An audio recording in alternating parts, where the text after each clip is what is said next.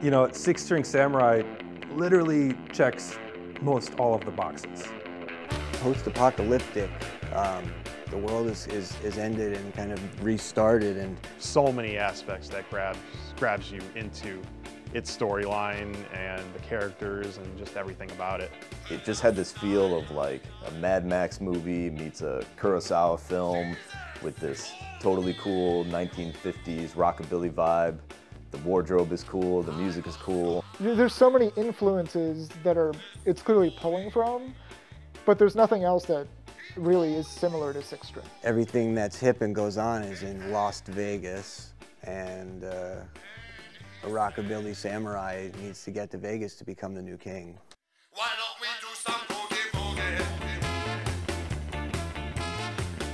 Boogie boogie on the beach, why don't we do some boogie boogie? I have a pretty clear memory of when I first came across the film Six String Samurai. It was when I was living in Chicago, and I was at Reckless Records, and I was browsing the used DVD section as I did back in the early 2000s or late 90s.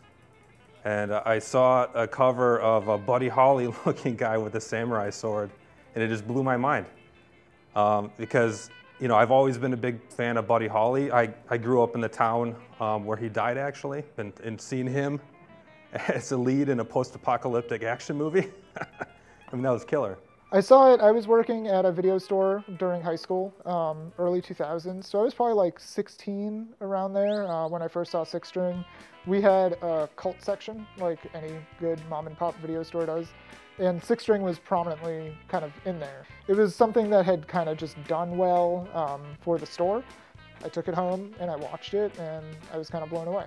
It operates on so many different levels that it's kind of overwhelming, and there's nothing really like it. It's just so much fun. I keep, you know, a few people I've showed it to try to like compare it to Mad Max. It has a little bit of that vibe, that just gutsy. It's low budget, but it doesn't really feel low budget when you're watching it. You're not sitting there thinking this is a cheap movie at all. This is a movie that definitely has needed this. It's needed to come out. There's, you know, since I got my hands on that DVD, I've lent that DVD out to so many people. With something like Six String Samurai, the cinematography, the colors, the attention to detail that they put into the film, the production design, all of that like really pops. So having a 4K UHD, I think is a good thing for this film. I think it really needed it. Six String Samurai is this type of film that doesn't really quite mash up with any other genre in our film library. You have such a wild mix, but you also have that it was a film that has a great following, but also is kind of hard to see at the same time, at least in the way it, you know, should be seen. I know I love it, but I don't know if it gets enough love, because every time like we talk about it, it comes up, nobody knows what it is. Like it seems like people haven't heard of it. It's such a great movie. Just by virtue of the fact that it's an entertaining film, you can't not but enjoy watching the film.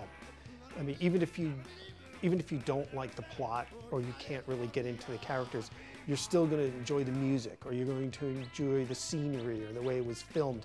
Straight up, I think our fans are going to absolutely love this movie. It's got everything. You have the wandering warrior. You have the kid turning into the hero. You know, you have The cinematography. the cinematography and the colors. The shots are gorgeous. The action in it is just awesome.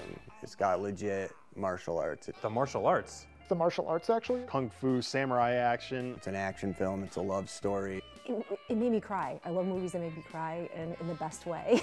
It's funny. Dark humor, surrealism, and a little bit of art house.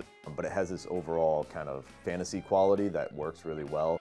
So if you just hear it described, it almost doesn't make sense, but when you see it, it just really works, and it's a fun movie. I'm excited about people seeing Six String Samurai, a lot of them rediscovering it after many, many years, but also for people to see it brand new and who have never seen it before. I hope that this new restoration, the new presentation of Six String Samurai will give it a sort of second life, because I think for the past 20 years, it's been largely forgotten.